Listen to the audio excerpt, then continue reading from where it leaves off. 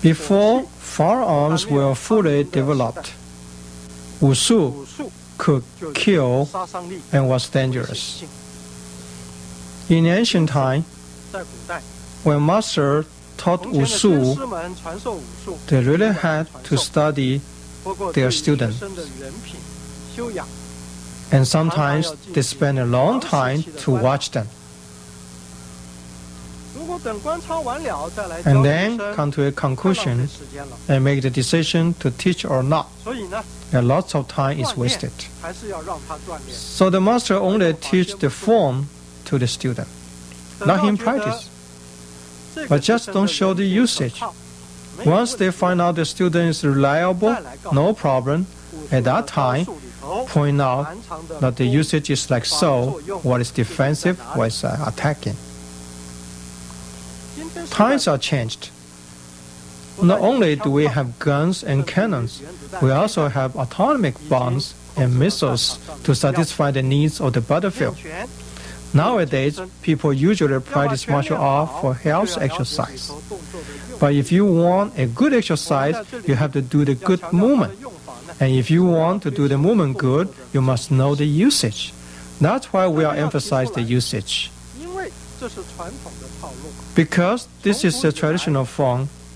Since ancient time, all masters set up the way to protect their secret. Sometimes their movements were incomplete, intentionally so.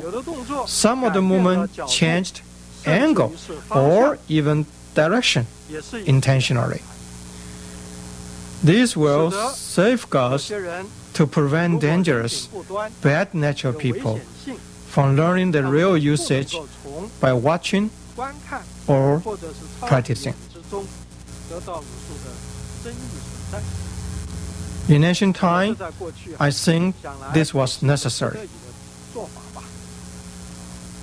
And now, we are going to show some usage to see this kind of usage hidden in the form and to learn what the real usage is.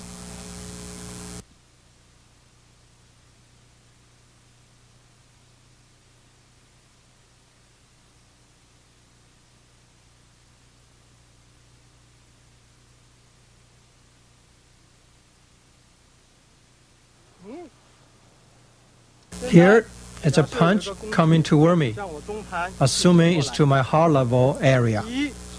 The first thing I want to do is use my hand to reduce its speed and change its direction.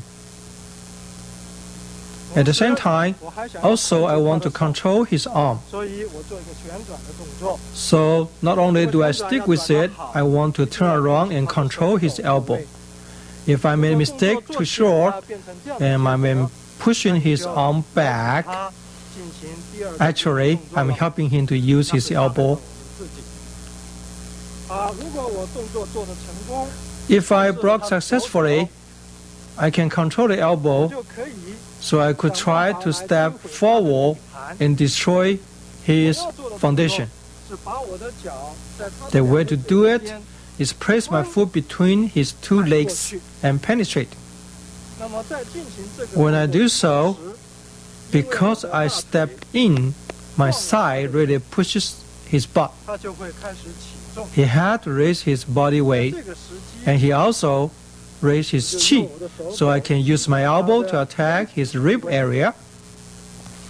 If this is still not enough to cause big damage, then I will use my palm to strike his chest or face. The whole movement should look like so.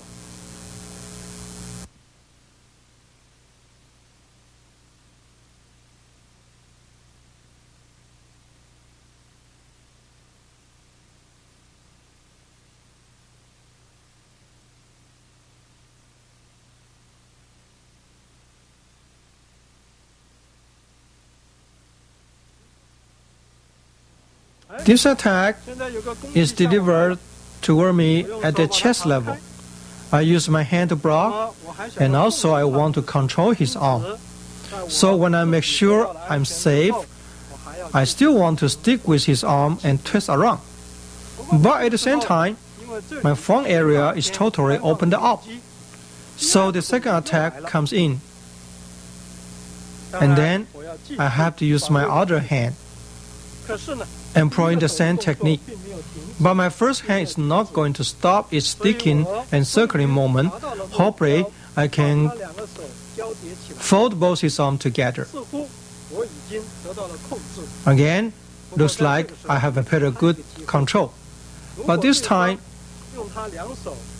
also giving him the opportunity, if his level is high, he will use both arms, whole body, and back heel to push me away,